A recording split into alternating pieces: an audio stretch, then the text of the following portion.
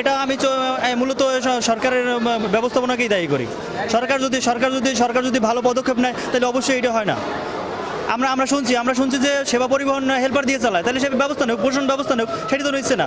এক একটা ছাত্রছাত্রী পড়াশোনা করতে লক্ষ লক্ষ টাকা খরচ হয়, একটা মানে মারা গেলে কী হয়, পরিবারের অবস্থা কী হয়।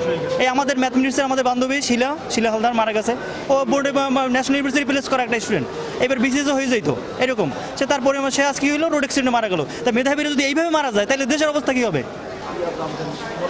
সে অনেক মেধাবী ছিল, শিলা অনেক মেধাবী ছিল। আর আমরা এইটুকু জানি যে আমাদের এইটুকু আশা করছিলাম যে সে হয়তো এবার বিসিএস ক্যাডার হয়ে যেতে পারতো। তার খুবই ভালো প্রিপারেশন ছিল, এই জন্য মানে আমরা খুবই, তার মা বাবা অনেক কষ্ট করে এত পর্যন্ত পড়াইছে, কিন্তু তাদের মানে আমরা কি বলবো, আমাদের আসলে বলার কোনো ভাষা নাই আসলে।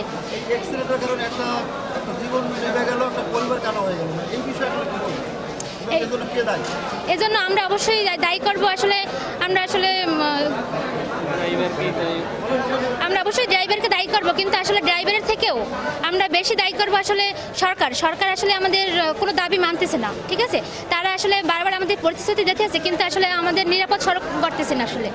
হ্যাঁ অবশ্যই, ওরা 3 বোন, তো ওর বড় বোন অসুস্থ, তাই ওই হলো একমাত্র মানে সংসারের স্বাস্থ্যের আসলে আশা করছিল বাবা মোর দিয়ে, কিন্তু সেই প্রদীপটাই তো নিভে গেল এখন।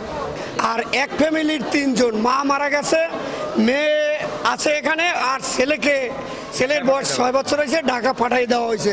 এখন ঢাকা পর্যন্ত পৌঁছবে কিনা এইটা বলতে পারছি, একমাত্র সৃষ্টিকর্তা আল্লাহ জানেন। আমরা অ্যাক্সিডেন্ট হয়েছে, এটা হলো সেবা গাড়ি, বাড়ির বেড়া থেকে গাড়ি আসতেছিল, আর মাহেন্দ্র বরিশাল থেকে যেতেছিল গড়িয়ারপাড় নামক স্থানে।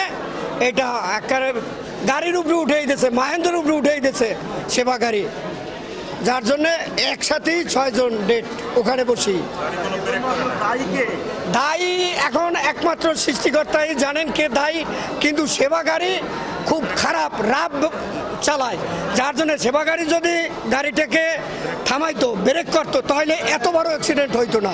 অ্যাক্সিডেন্ট হইতো কিন্তু এতগুলো লোক মারা যাইতো না। সে গাড়ি থামায় নাই, গাড়ি নিয়ে চলে আসছে, টাইনে চলে আসছে। 100% ওর শাস্তি হওয়া উচিত। এবং সেবা গাড়ি এই গেট লক এইয়া চলা উচিত না, এবং এই লাইন এবং চালাইতে পারবে না মাদক পয়সা। আমি ওসি স্যাররে বলছি এসি স্যাররে বলছি, সবাইকে বলছি, ডিসি স্যার আসছিল এখানে, আমি তাদের সাথেও আলোচনা করেছি। সেবা গাড়ি খুব রাফ চালায়, মাহেন্দ্রও চালায়, কিন্তু সেবা গাড়ি এত খারাপ চালায়। আজকের এই অ্যাক্সিডেন্টটা সেবা গাড়ি যদি ব্রেক করতো তাহলে আর এত বড় অ্যাক্সিডেন্ট হইতো না।